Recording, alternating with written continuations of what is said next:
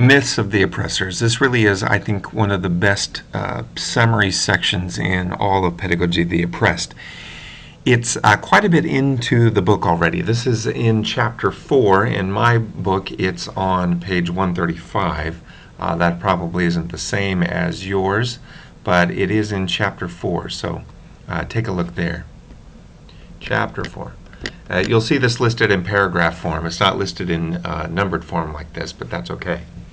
And I just want to take some time literally to go through each of these to some degree. So first of all, and of course I want to make a comment based on how we might think of this from an education perspective and a comparative education perspective in particular. So the first one, oppressed order is a free society. The oppressive order is a free society. This idea that we are free somehow in society. Remember, Paulo Freire is making the argument that none of us are free. Neither the oppressed nor the oppressors are free. We are all dehumanized by the constraining of freedom.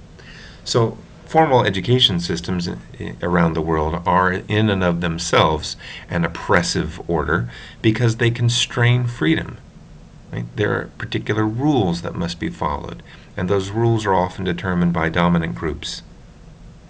Secondly, all men are free to work where they wish, that if they don't like their boss, they can leave him and look for another job. You may remember, excuse me, that in the United Nations Declaration of Human Rights, Article 26, there was a point in there that talked about parents being free to choose where their children go to school. Right? This idea of a parent's choice was very important to the Declaration of Human Rights. But what Friere is saying is that, again, that's a myth. Parents don't necessarily have a choice about where their students go. Think of it this way. Even if there is, let's say, a voucher system for a formal school that allows parents to select a different school for their children, and then they can transfer the money that they would have had to spend in one school to another. That's often the system of choice that's proposed nowadays. Is that truly parental choice? Is that truly a choice to go to school where you want? Well, not really. Do you know why? It could be for very practical reasons. Maybe it just doesn't make sense for a student to have to travel across town to go to school at the rich school or the school in the good neighborhood. But even beyond that, the argument here is that those schools that are determined to be of the highest quality or the most attractive are going to be the most attractive, not because they're the best fit for students, but often because they're the ones that fit their students into the oppressor society the best. They're going to be the predominantly wealthy or the predominantly white or the predominantly, whatever schools. Right. Thirdly, that whatever order, the oppressive order in particular, respects human rights and is therefore worthy of esteem. Now, one of the interesting things here is that the rhetoric of human rights, sorry about my handwriting, that's an R up front, the rhetoric of human rights is going to be replete throughout education documents and policies.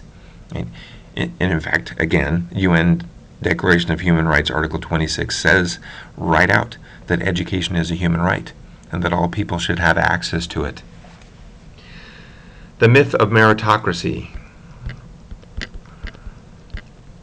You may have, if you've been watching any of the political campaign, you may have heard Elizabeth Warren say that the system is rigged.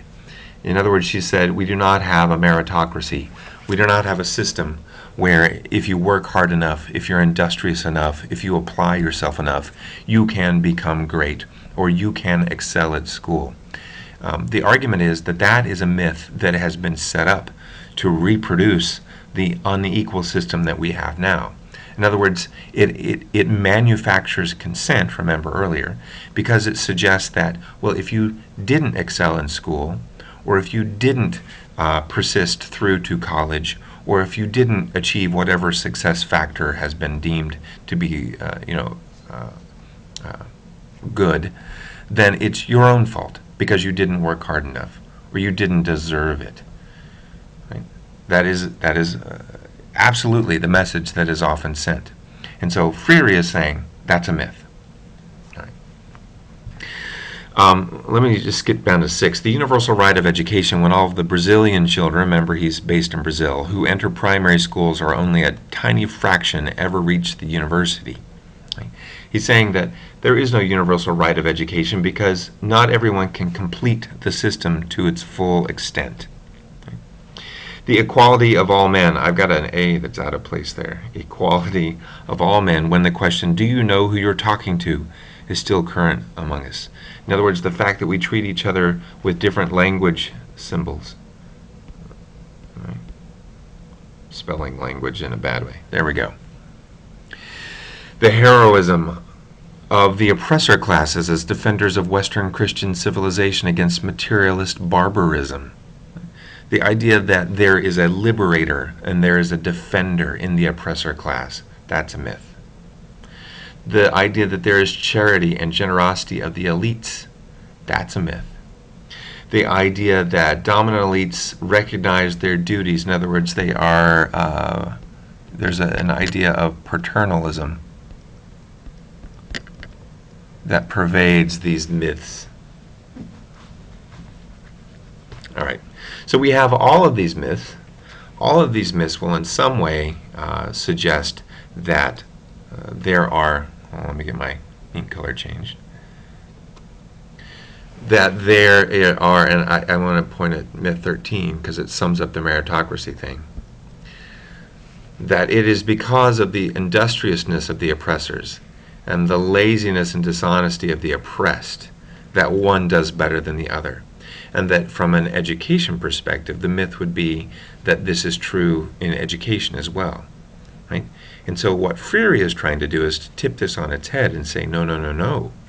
These are the things that we have been taught, either overtly or covertly, through our educational curriculum, through our educational system, through our culture of education. And what we learned from Friere a couple of videos ago with the global and local dichotomy or conflict or paradox was that we have, if we take Friere seriously, we have a global culture of education, a global model of education that is completely based in the ideology of the oppressors, all of these things that Friere has just listed on both of these sides. But that what Friere is saying is that that model is set up to establish and reproduce the oppressor state, the oppressive order, and that we have to recognize that that is a false order, and that it may seem to advantage one group or another, but it actually dehumanizes everybody. And for that reason, it has to be eliminated.